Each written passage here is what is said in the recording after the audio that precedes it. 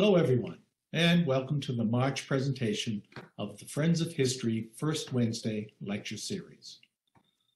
I'm Ben Woodbury with the Friends of History, here to welcome you.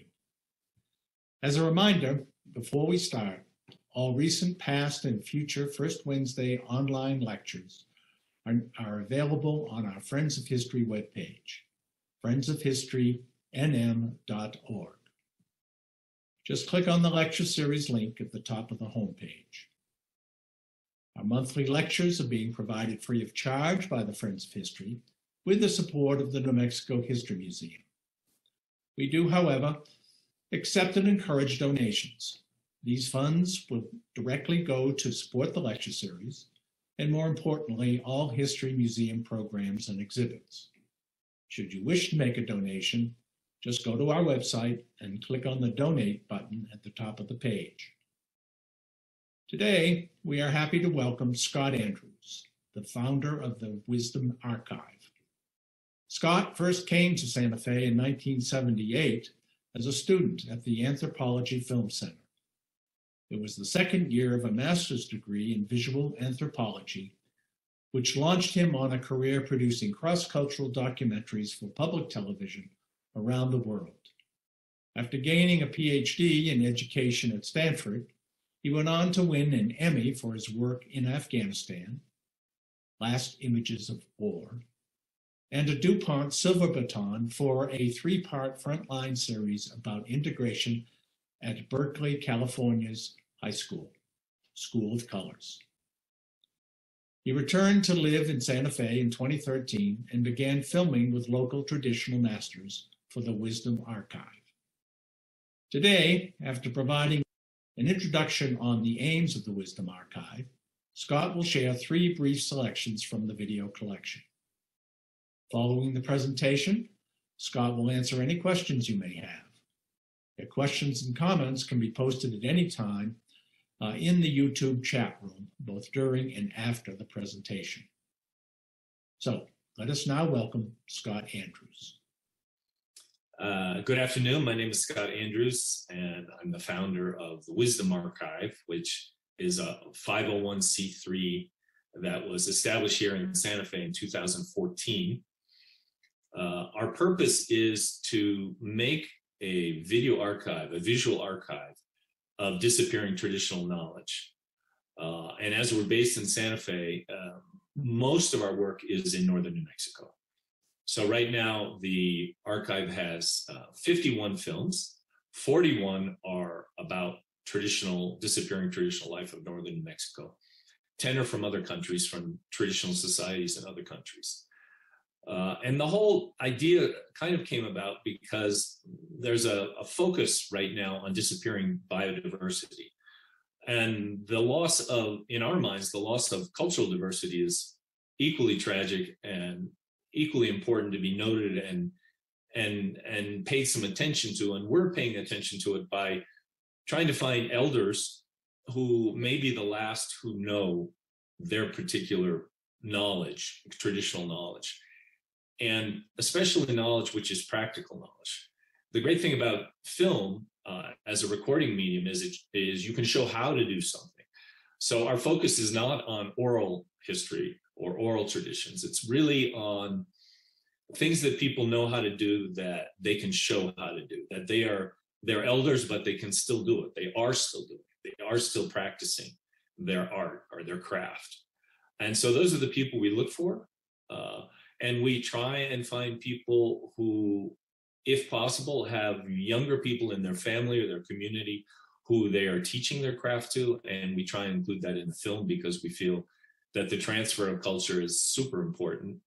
And that's obviously the idea of the Wisdom Archive. Our subtitle is the seed bank of traditional culture. The idea being that, 50, 100, 75 years down the road, when somebody from one of these cultures or from an entirely different culture wants to learn how to, let's say, traditionally dye wool, they can watch Rita Padilla-Hoffman's film on the Wisdom Archive and learn how to do that, see how to do it without having that lost when that person passes. And, that's the sad part and the important part is to do as many of these as possible, as soon as possible, because here in northern New Mexico, like in much of the world, these traditional elders are passing, especially in the time of COVID. We've lost so much knowledge, so much cultural knowledge with these elders who have passed with COVID. And they have been unable, in many cases, to leave a record of that. I think the local Native American Pueblo people are very good with oral tradition and have a vibrant society. So perhaps it's less necessary for people who still have a vibrant culture with oral traditions and passing down of traditional knowledge. But many cultures don't have that that's still intact. And so to record this now and put it in an archive where it's universally accessible, which is one of the great things about YouTube. YouTube, number one, it's free. It's accessible anywhere in the world. And one of the things we're also trying to do is liberate some films and footage from archives where it is not visible. There's a lot of great old material which is around, but people can't see it because it's often held in state archives or museum archives, or it's in a format which is not digitized. And so it's difficult for people to see, but it represents a body of knowledge which is locked away. And to the degree that we can raise funding to liberate that, that's another thing that we try and do. Besides film with elders who are still alive, is find films or footage from elders who are no longer with us and figure out a way to make that visible and accessible via YouTube. So as I was saying, to this date, most of our work has been in northern New Mexico. There's two other local filmmakers, Chris Beaver, who is a longtime documentarian, and Lucia Duncan. And both of them have pieces. The work that is visible at the moment, besides on the Wisdom Archive, is there is an ongoing exhibit at the Museum of International Folk Art that was curated by Nicolas Chavez and Cipriano Vigil, called Música Buena. And there are 13 video pieces in that exhibit, and those were all produced either by myself or by Chris or by Lucia for the exhibit. And those are mostly about traditional forms of music in New Mexico, some of which we had already recorded, and some which were recorded specifically for the exhibit. So a lot of the music that we use to go with other films also on the Wisdom Archive is from traditional sources, and we really have a big debt to Antonia, Apodaca, Cipriano, Vigil, and then the local group who is helping keep these musical traditions alive, Lone Pinon, which is run by or led by Jordan Wax, an incredible musician here in Santa Fe.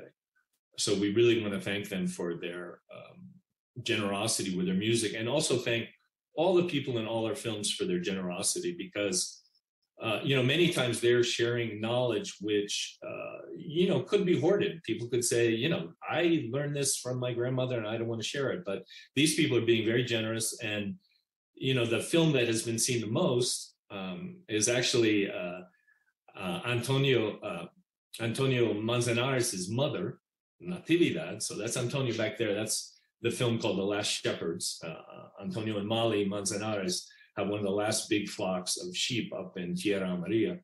And his mom very graciously agreed to demonstrate and give her recipe for bizcochitos, which has been passed down for generations and now has about 90,000 views.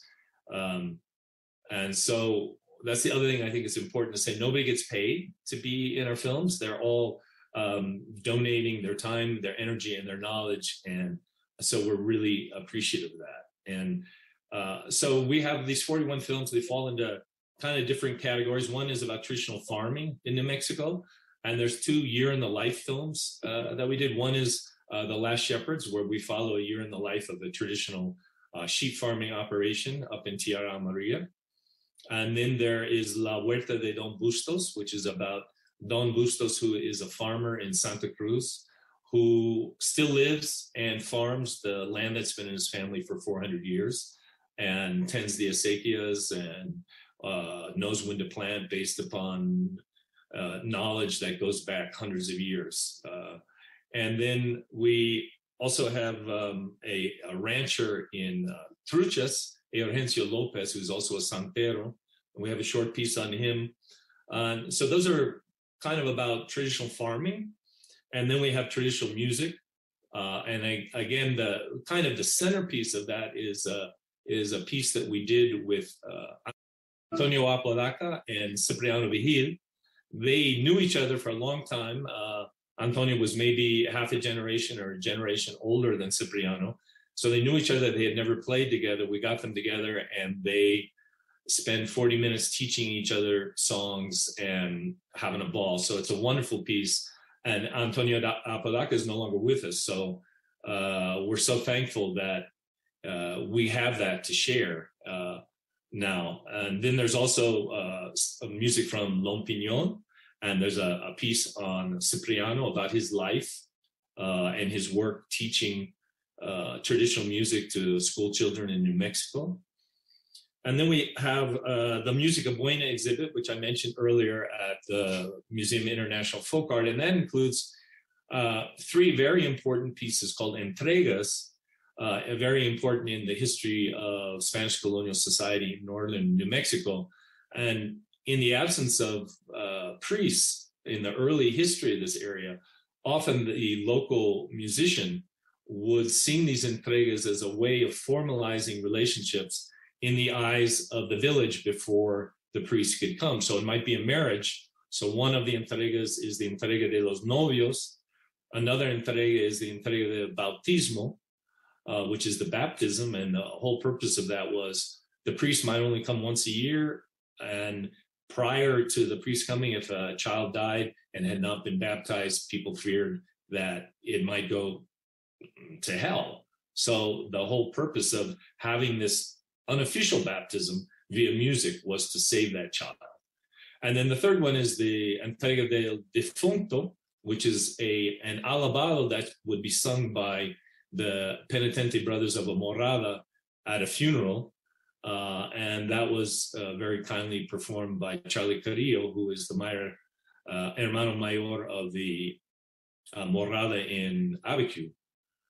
And then we also have in there, we have one of the pieces that we created from footage that was created by the Lujan family in Chamayo back in the 70s, was the last place where the Passion play Moros and Cristianos was performed. So we had some old Super 8 footage and some audio, and we put together a film based on that footage of something that disappeared in the 70s. There's also a film about, let me see, where are we? Excuse me, well, there's a lot of films. So Los Pastores. So Los Pastores was last performed in 1995 in Trampas, and it was performed by the work of Arsenio Cordova and Larry Torres. And it was filmed at that time, and it's a film that is in circulation but rarely seen. So for the exhibit, we also cut that down and made that accessible. Then we have a whole series on traditional food, cooking, and herbs in New Mexico. And I already mentioned the one about bizcochitos with Natividad Manzanares. There's also several films with Camila Trujillo, who shows how to collect herbs. She's a herbera, a traditional herbera, how to collect herbs in the fall, in the spring, and then how to make an herbal muscle balm with those. And she also shares her passed down recipes from her grandmother and her great-grandmother for red chili sauce, frijoles, and atole. And she and Don Bustos of La Huerta de Don Bustos also show how to make ristras, which is also something which is passing from the general knowledge, how to actually take the chilies and tie them. And then there's a piece that we did at Las Golondrinas called the Truchas Mill. It's the last operating Spanish colonial flour mill in New Mexico that operates once a year. So we made a short film showing how that works. And then we have a whole section on traditional art of New Mexico. And so there's a piece with Rita Padilla Hoffman, who's a well-known weaver. And she shows how to dye, spin, card wool from churro and mostly from churro sheep, which are the traditional sheep, which are brought here by the Spanish. And then there's a piece, Recuerdo by Chris Beaver, which is about Nicolas Herrera, who's a well-known santero in El Rito. And then the pieces that started all are my neighbor across the street was Monica Sosaya, who was widely known as kind of the grande dame of Spanish market. And she was a colcha artist and also a santera who painted matachinas on hide. So there's two films with Monica. And then two recently finished films. There's one with Diana Lujan and her daughter Lenice and her granddaughter Hannah, 3 generations doing straw applique. And they're artists who present at the Spanish market every year. And then there's a piece with Juanito Jimenez, who's a longtime Spanish market artist, santero. And he shows how to make natural pigment paints by going out to Abiquiu and collecting the pigments and how to mix them. So there's a wide range of subjects, and we still have many people to film with. If there's any, our limitations are that there aren't many of us. We don't have a lot of funding, and also the limitations are that many of these people are aging and may pass before we have a chance to work with them. So one of the things we'd really like to do is train some young filmmakers to continue and to film in their own traditional communities. So this is all as a way of introducing the Wisdom Archive, and to give you an introduction of what it actually looks like, I'd like to introduce a compilation piece we did, which is called 3 Mornings in New Mexico, which includes the beginnings of 3 films: The Last Shepherds, La Huerta de Don Bustos, and Los Comanches de la Serna.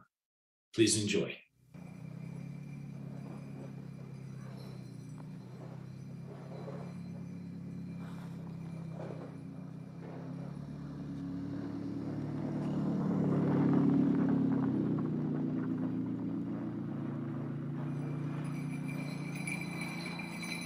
Goodness, what a beautiful girl.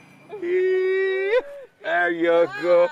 Right on. A ver, una gotita aquí. There you go, otra gotita aquí. There.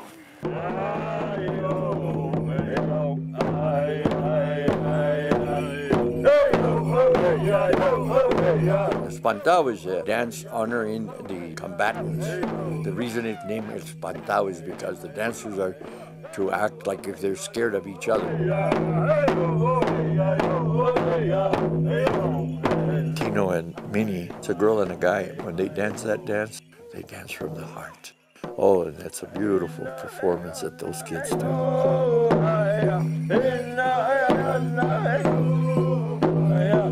Some of our dancers, they come from distant places. Some come from California, some come from Las Cruces, Albuquerque, from all over, that have started when they were young, and it has been part of their life, so they set aside that day to be here.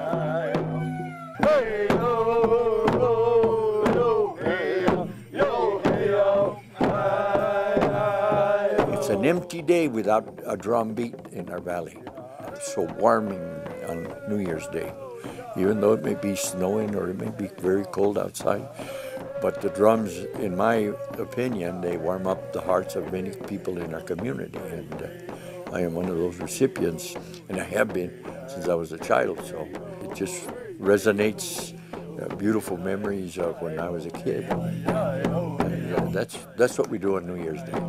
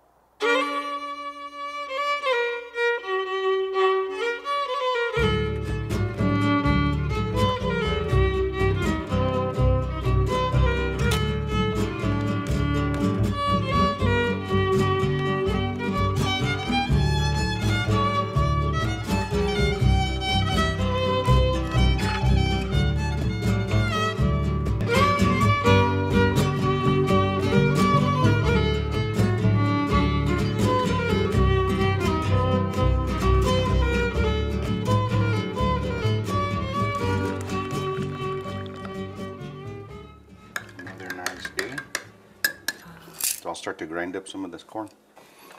Yeah, this is the old grinder we've been using for years. This is Camila's grandpa, kind of. Grandma's. Yeah, we're still using it. It still works really, really well. That was a red chili that I grinded up before, so we use a grinder for everything. The first thing you do is harvest the blue corn, and we roast it on the oven to get that really nice smoky flavor. Hey, good morning, Emilio. What's happening, mijito? Huh? You doing good? Good. Yeah? Good.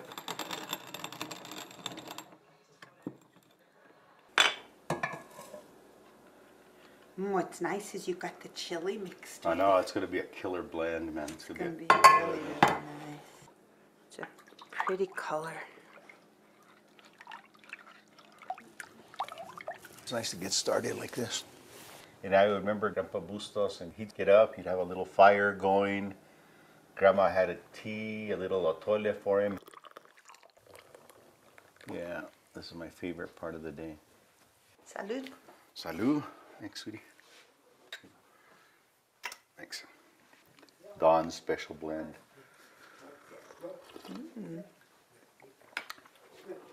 Ooh, that's hot. Came out perfect.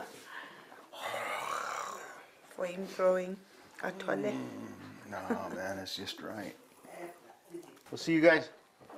Bueno, bye, Emilio. Take care. Okay.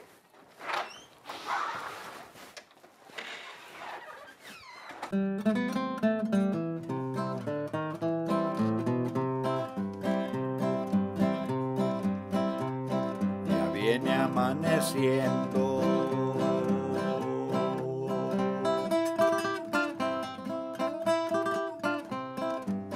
Yo sigo trabajando para mantener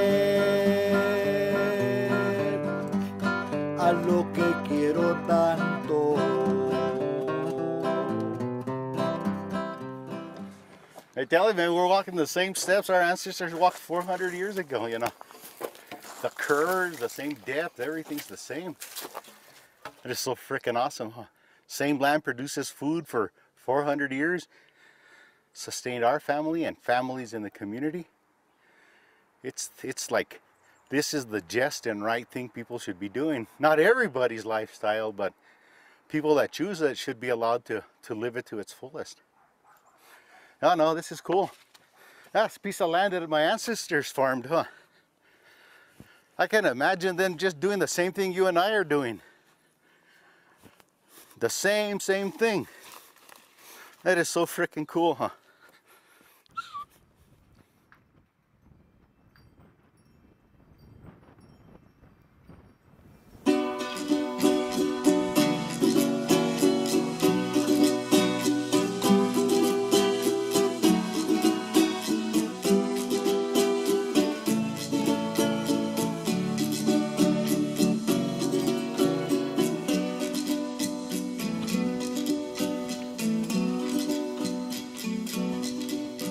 Del corral viene pegando grito,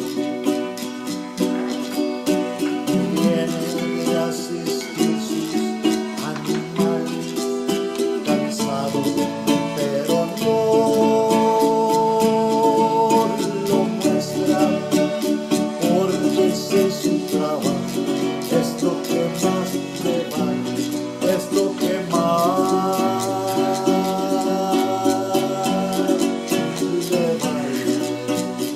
Este es el nuevo mexicano que se encuentra por mi tierra y también es un anciano porque el joven anda fuera, porque el joven anda fuera. If something happens to either you or I, independent of what's going to happen if we both, nothing happens to us and we just get older, it'd be pretty tough for just one person to take it on. I ask that question a lot. What's going to happen? Oh, what yeah, are we going to do? Mommy asks that question all the time. Well, Wonder what's does going it- on? What's going on? He doesn't You don't like to have a hear. plan. You don't have a plan. He doesn't like to hear it. And I don't like to hear it. Just go along. The plan is developing itself in a sense with us along with it. In 1982, I think might have been the first year that we took him out to the forest. That was when our oldest son I was expecting him, and we've been doing it, I guess, for about 32 years is how long we've been coming back and forth. It's just who I am. Yeah, even when the weather's bad even when it's bad, it's good. That's right. It brings back a lot of memories of what we used to do, bringing the cattle down and gathering in the fall. I have a book called Tough by Nature. It's written by some lady that spent 19 years interviewing women, ranch women, and drawing sketches and paintings of them, and just a short interview. And there's one lady that said, if there's a woman that can pretty much do everything, it's because she had a dad that said, you can do whatever. And he didn't say, you're a girl, you can't do this. And that's us.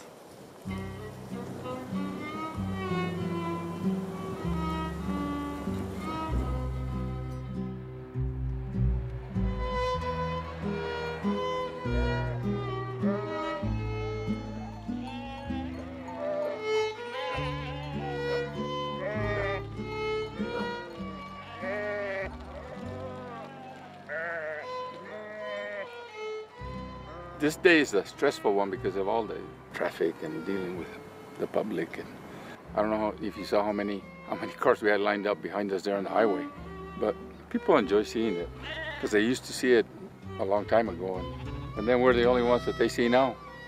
So we're the last of the Mohicans. Ya nomás nos acabamos nosotros y se acabó, parece. You never know. Somebody will decide they want to do it. I hope. And if they don't, pues se acaba. Eso es todo. Oh, it makes me feel honored and proud in many ways, but it also makes me sad that it's going to be gone. ¿Qué más te puedo decir?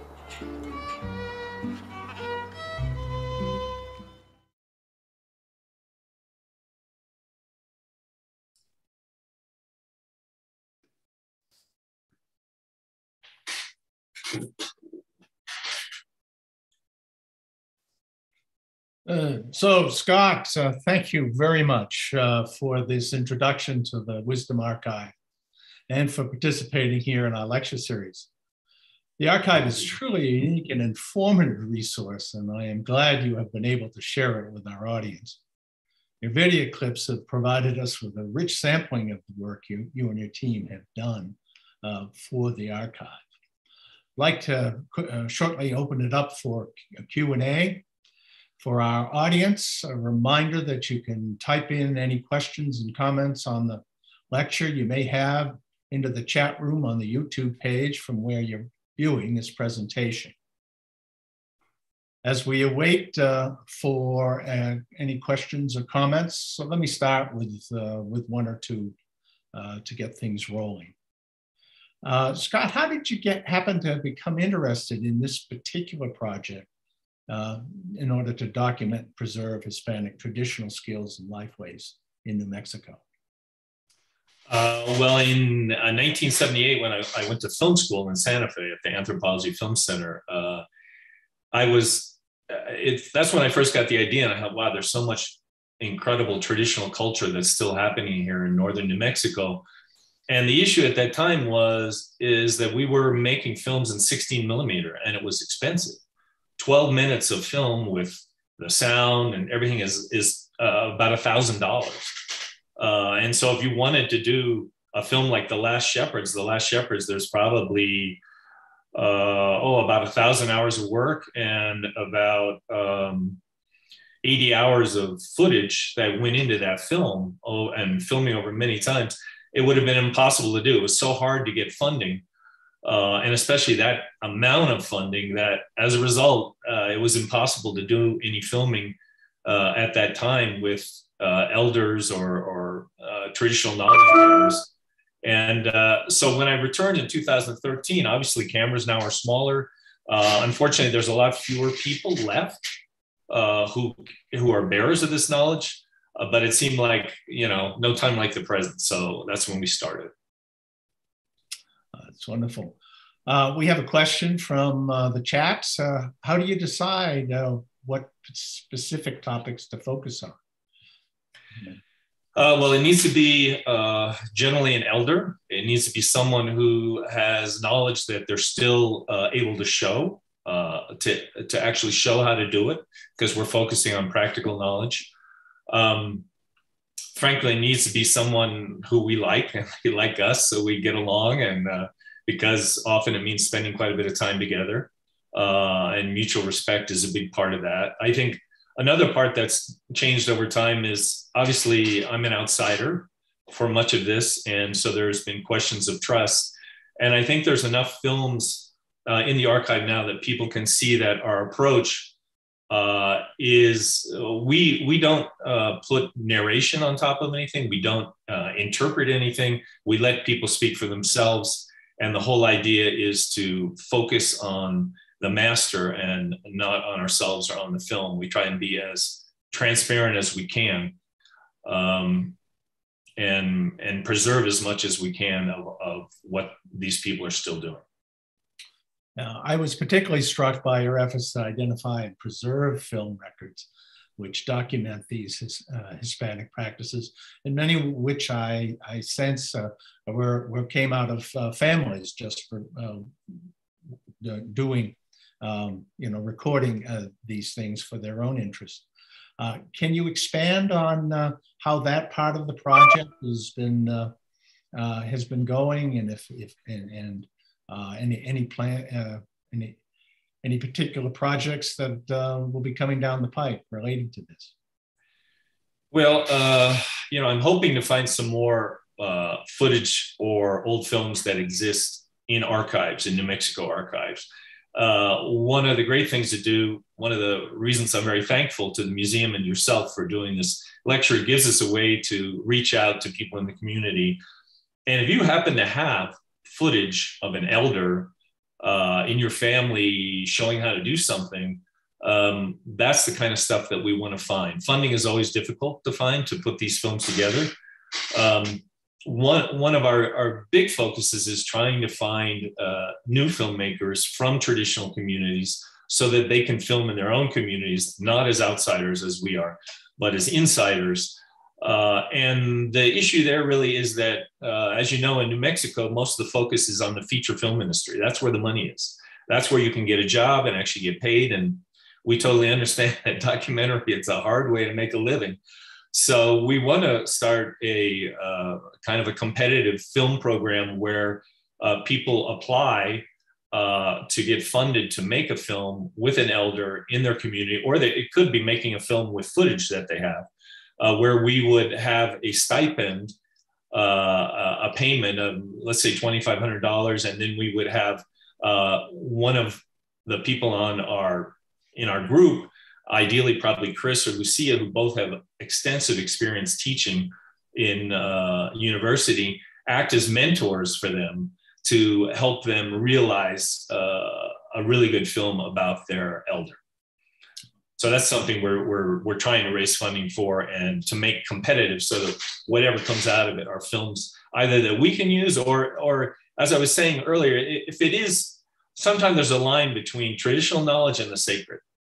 And this is very clear in Native American communities. And if there's some knowledge that's sacred, but the people who hold it are passing, we'd be happy also to train people from that community to film with that elder for a film just to be used in their community, not to be put on the Wisdom Archive and out on YouTube. And if folks are interested in reaching out to you, I assume the best way is to contact you via the webpage and the... Yeah. Yeah, so we have a webpage, thewisdomarchive.com, and then we have the YouTube channel, which is called The Wisdom Archive, or it's scott@thewisdomarchive.com. If you know an elder who you think is deserving of a film, and especially if you have the wherewithal to sponsor the making of a film about that person, we'd love to hear about you, or to sponsor a young filmmaker in the mentorship program. That would also be wonderful. So both of those, you can also contact me through thewisdomarchive.com. Wonderful. You mentioned in your talk, you referred to the support that you all provided to the Folk Art Museum in developing its ongoing exhibit on Music Buena, Hispanic music in New Mexico. Can you share any other projects ongoing or planned that you're working on with the archive and for it? Well, mostly we're trying. Up to this point, most of our funding we've been self-funded. We've had a few donors in the community as we're a 501c3. And so our limitations are that we're not very many people. We don't have much money, and the elders are passing and we're getting older. So we don't have as much time or energy as we might like to film with as many deserving people as there are.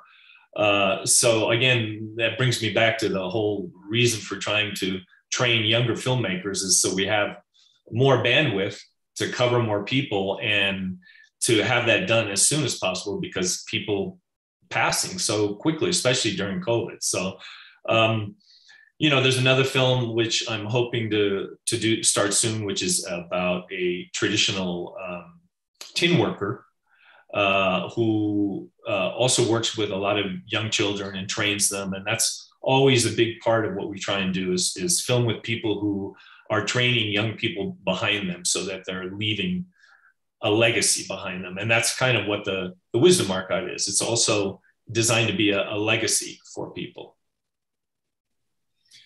We have a comment from one of our participants. He says, I assume you know And Now Miguel, which is now on the YouTube. Yeah, I do know about that film. I've seen it. It's a great movie.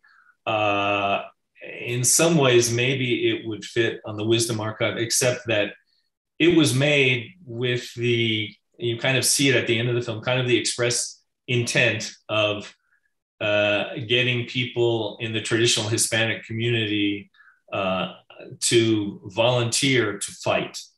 This was during and before the Second World War. And that's somewhat problematic to me.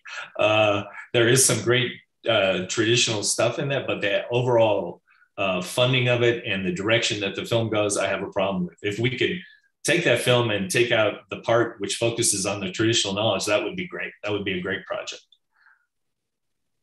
So I think that pretty much concludes our questions. Scott, do you have any last comments before we close things up?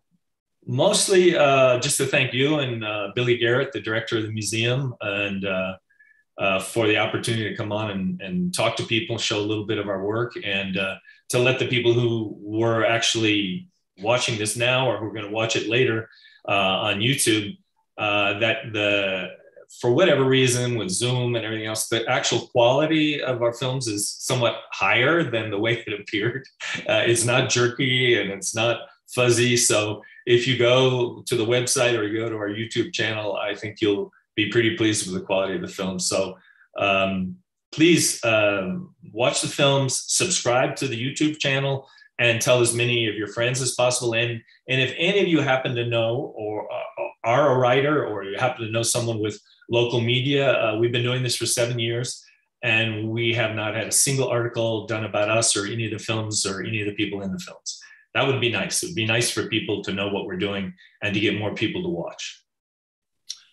Indeed it will, and hopefully sharing of this video will help in some small part. Again, and Scott, I want to thank you again, of course, for discussing the Wisdom Archive with us, for sharing its goals and highlighting the work you and your team have done to date and have planned for the future. We wish you every success. Thanks, Ben. As a reminder to our audience, don't forget to check Scott's webpage, thewisdomarchive.com. In closing, a reminder to everyone that you can rewatch this and other presentations of the Friends of History First Wednesday Lecture Series on our webpage, friendsofhistorynm.org. If you wish to learn more about upcoming lectures or to learn more about the Friends of History, we urge you to join our mailing list if you have not already done so, either via our webpage or by emailing us at nmhmfriendsofhistory@gmail.com. As well, if we certainly encourage you to make a donation, which helps both us, the Friends of History, for this series, and other museum programs at the History Museum. We look forward to seeing you all again in the months ahead as we continue the First Wednesday Lecture Series. Goodbye for now.